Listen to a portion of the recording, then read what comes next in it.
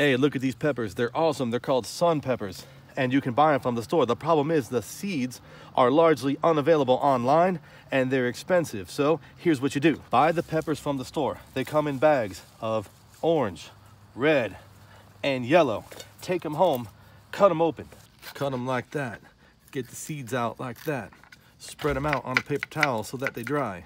There's not that many seeds in them, so get all you can. It doesn't matter if they're orange or they're red, just get them all. Let them dry, take about 2 weeks, and then plant them as transplants. They're gonna go. These peppers are so great. They are gorgeous. Look how beautiful that is.